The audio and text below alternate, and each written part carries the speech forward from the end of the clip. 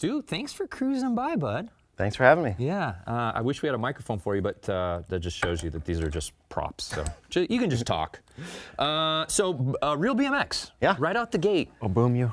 World of X Games, June 9th, excited for that show. Yep. All the videos currently on xgames.com right now, so you can vote on those. You've been behind this for every single Real BMX, so the 2018 edition, how's this one rank compared to the previous ones? Oh, it's up there with the other two shows, I think. Yeah, really high quality riding, good edits, great filming, music selection. Dudes go in. Yeah. We filmed the whole show in this Longhorn Network studio in late March, and had maybe all of the pros and filmers sitting in a conference room down the hallway, and kind of just had to like put the hammer down, like, guys, no drinking. No smoking cigarettes around here, like, and they all like just sat in a conference room and behaved for about 3 hours, which was if you can believe that. I was going to ask, were they already doing that in the conference room? We're like, you tell us now. But it was like a Sunday afternoon. Right. Nobody was riding or doing anything. We just asked them to sit still for a few hours. That's a tall order with that crew. Yeah, a little counterintuitive, I think, for those guys. So let's talk about this field, 2018. Yeah. Run me through. Who are these guys? We have Corey Martinez, Brad Sims, Colin Verniak, Tom Dugan, Kevin Peraza, and Sean Ricani. Awesome. Sean Ricani and Colin are both New Jersey BMX riders. I'm from New Jersey. Near dear to you, I know. And it's always said in skateboarding that New Jersey produces the best skateboarders. Yes. And it's quickly becoming the same. A BMX hotbed? Yeah, for BMX. Yeah, that's been for quite some time. And also, one of the judges is from New Jersey, Scotty Kramer as well. So. Yeah, let's talk about this judging panel. This is as good as you guys have had in years past. Yeah, Scotty Kramer, Dennis Anderson, Trey Jones, all over the place, yeah. Trey Jones is a little bit of a dirtbag in the best sense of the word, from Orlando, Florida. Hillbilly. Yeah. Basically. Showed up like in cut-off jeans and like a shirt all cut up with like Bad Beavis and Butthead tattoos he did himself. Oh, yeah. And we're writing the intros for it, and I was like, I gotta give him, because he usually just takes his shoes off all the time wherever he is. So I ended it with, like, for this episode, we've asked him to wear shoes. And Stu found a clip of Trey rolling into a pool with no shoes on, of course. Yeah, of course. So it times up perfectly. Usually his kit is just Daisy Dukes. I like this frayed denim look. Yeah. I can get with that aesthetic. And he pretty much only eats gluten. Yeah. Oh, he's on a gluten diet. Yeah. CC's pizza 3 times. Yeah. Not as popular as the counterpart. He was a great judge, but he's a magical bike rider too, and he's just, I can't say enough good things about him. Very well-rounded. Okay, so I mean, you guys obviously have a hand in this whole thing. Stu, you've been filming and producing BMX video parts for, videos, what, 25 years plus? 20 plus years, yeah. I don't mean to date you. Quite all right. He's married. This process of picking riders, that to me feels like half the battle right there, because I would imagine it's a long list to get on that thing. There's so many riders out there in this day and age that are capable of putting together like an amazing video part. Like, it's almost overwhelming having to narrow it down to 6 guys, but I mean, there are a lot of factors that you want to, consider. Has the rider put out, an amazing video part in the past? Are they good at working with a filmer as a team? Who you have to think about who they might pick as their filmer too, because that's important. These videos are being filmed over a very short time period, a matter of a few months. And usually when a rider films a video part, they can take up to a year or 2 to do it. Right. A lot of work that goes into it. You're fighting injuries. Security at these spots. Like there's a lot of factors. So you wanna get guys. You want a diverse field too. You want 6 guys that all bring something different to the table. Right. You want to show people different styles of riding, because there's not just one way to do BMX. Like especially street riding. There's a lot of different flavors. So you want to try and encompass a lot of things and really give like your audience a full taste of what's out there when it comes to bike riding. And I mean, we're also like trying to appeal to a bigger audience outside of BMX. Oh yeah. So I mean, we always need that wow factor with someone, and this year it was Tommy Dugan jumps off buildings on West 29th Street in Austin. Man. And it's just like, I mean, I talk to page one of ESPN.com a lot of times to try to sell videos to them, and they're like, who's the guy that's jumping off the building? Yeah. I can tell you, as someone who doesn't ride BMX, like these parts and the trailer and everything, the way it was done, I'm so excited for this June 9th, for this World of X show, because I get excited watching these. So one question I do have, and I'm curious because I always ask whoever's behind, whether it's Real Street or Real Wake or any of our real contests, Real Snow, how do you patrol or snuff out footage that comes in if you think it came out like without outside of sort of the given timeline, right? Because guys are always sitting on clips that may not make the cut for whatever part they're filming for, but they're like, damn. This is perfect for it. Is there any way to police that? I mean, if you have to, you can kind of pay attention to how the rider has their bike set up, stickers, all that stuff. But a lot of these guys are, you know, they feel lucky to get the invite to this thing, and they take it seriously. They'll play it honest. So yeah, they're pretty honest. With Chris Cole and skateboarding, we looked at his shoes a few times. Right. Oh yeah, because he was done with DC. Yeah, but he was in DC for a few clips, and we were, but it was still within like a mounted range, so we were like, okay, I guess it works. But yeah, I mean, this year, Corey Martinez's intro, they basically like got him on a bike that he rode in the year 2000 and made him wear like a tank top and camo shorts, which is what he wore in the year 2000. Yeah, throwback to his old kit. But they dressed him up in it, but it looked like it was straight out of the year 2000. And I know it was a recreation. I know that there was like a little bit of like, when I first saw it, I was like, well, we can't use this because it's like 18 years old. Yeah. But I realized the hairline wasn't as strong as it had been previously, so. You mentioned before, it's like, it really is, this is a contest not just for the rider, but really the relationship with the filmer. Both guys get a medal. Just how important it is, that relationship and what goes into, especially as you said, you've only got such a limited time to put something together.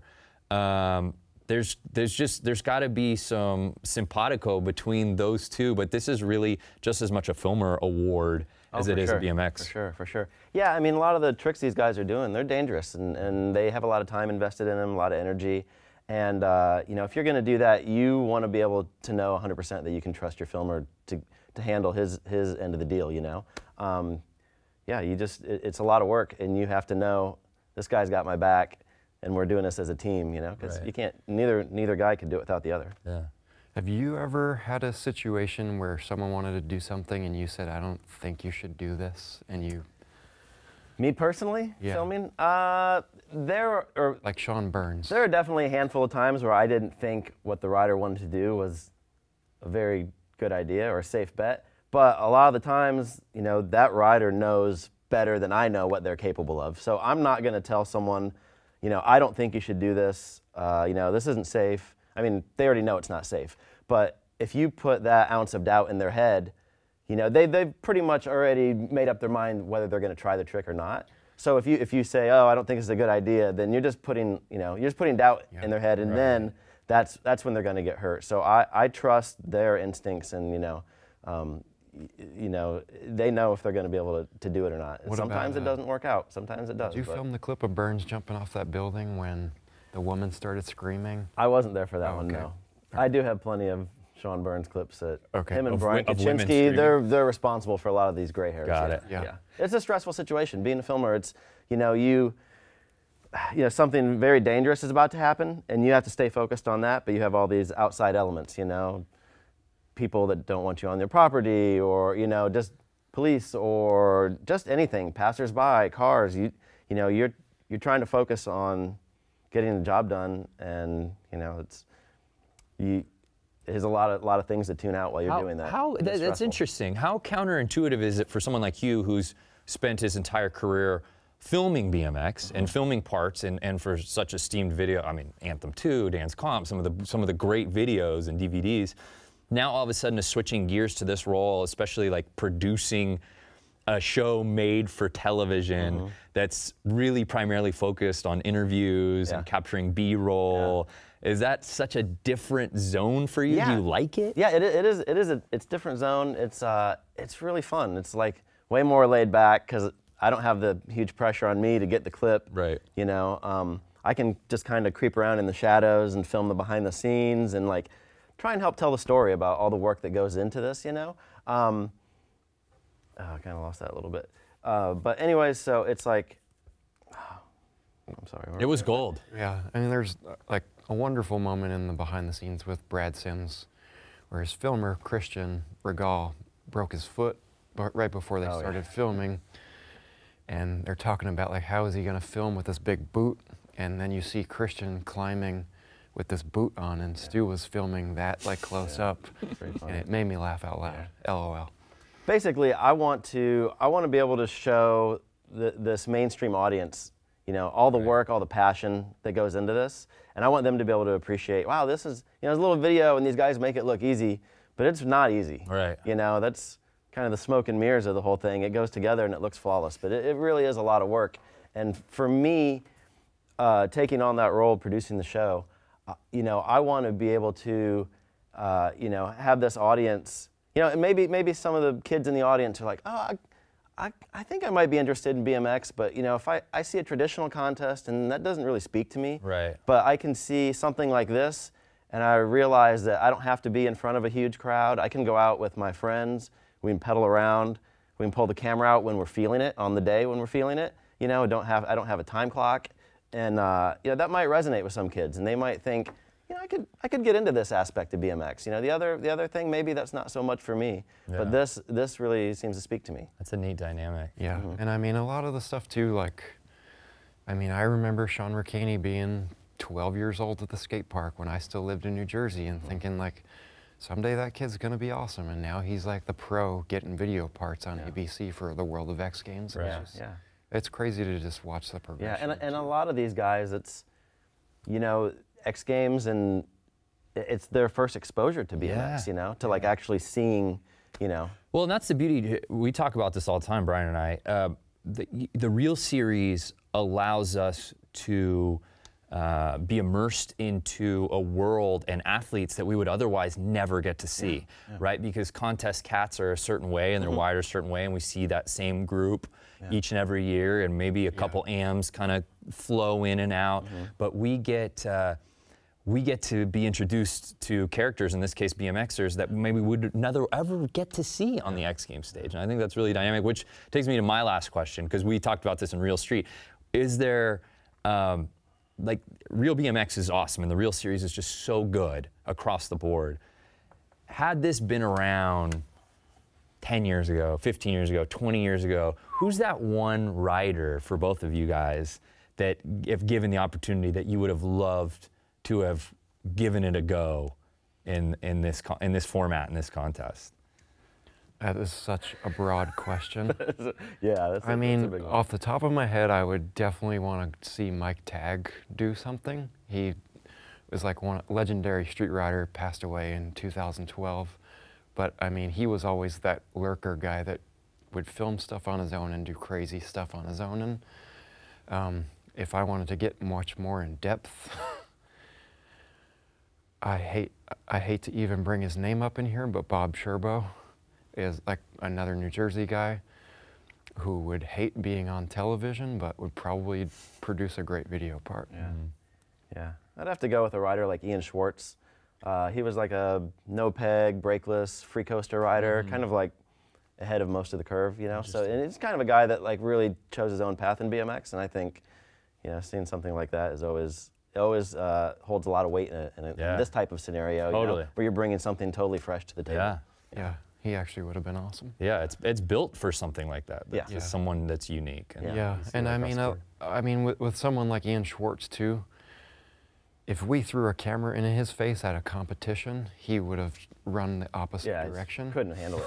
Couldn't handle it. But that's the thing, is like we're going to like their playing field when we do this contest, you know. Well said. And these guys, you know, this is where they're comfortable, where they can perform at their peak, you know, on their own schedule. Right. So that's a big deal to a lot of those guys, you know. Yeah, I think about it at least on the skate side to relate. You know, I look at like, it was crazy to me that we even got a guy like Dylan Reeder to compete at like Street League And I think there was a little bit of like an Alien Workshop, Deer Deck kind of handshake connection there. Yeah. But it was like the fact that Dylan Reeder was skating a contest was so unreal. And then the fact that we got him in Real Street was amazing. Yeah. But I think that speaks to like Dylan's speed, you know? So it's cool when you can see that, certainly on the BMX side. Yeah. So. I remember one, I think he skated in X Games in Los Angeles one year and took his shirt off. And the women that I worked with for digital were all very happy about Yeah, oh, a Dylan Reeder shirtless? Yeah. Yeah, gone too soon. But Team Handsome, he was the captain of that ship. It was great to have him on the X Games stage. Yeah. We did. But I digress. That's great, man. I'm excited about this. Videos, as we said, on xgames.com right now. Anything else for you, Brian? I mean, I could still talk about people I'd love to see video parts. Well, if you got any more. I mean, Austin, where we live, is like the home of like some original street riding. Like, it started with this company called Homeless Bikes in the 90s. And seriously, right down the street is like where a lot of the first handrails were done on bikes.